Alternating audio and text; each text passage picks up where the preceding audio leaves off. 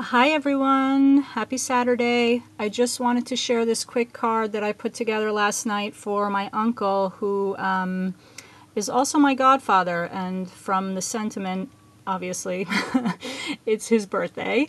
And I used the proper gentleman to cut out the pocket watch, and I used my Cuttlebug folder. It was like a 4 mini set punch set called Stamps.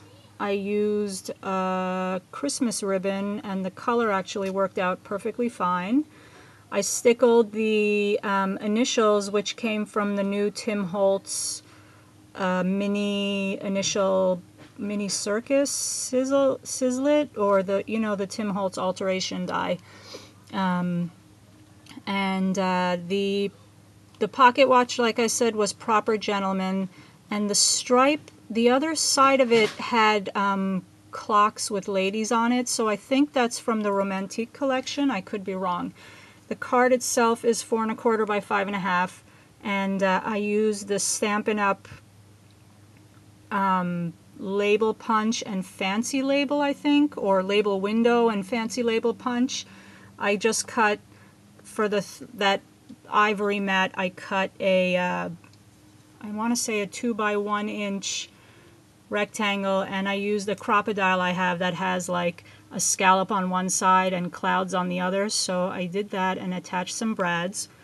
And the black mat is 4 by 5 1/4, and then 3 3/4 by 5 for the stripe mat.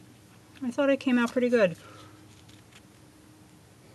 Stamped it on the back, and the cardstock seemed really top heavy, so I added an extra mat for where I'm going to write something and inked that.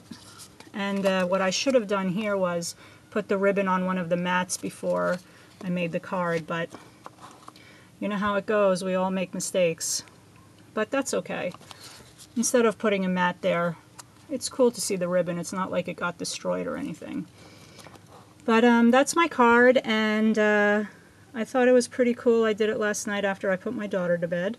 And like I said, you can use it for birthday or Happy Father's Day, or just because. So I hope you guys have a great weekend. Bye.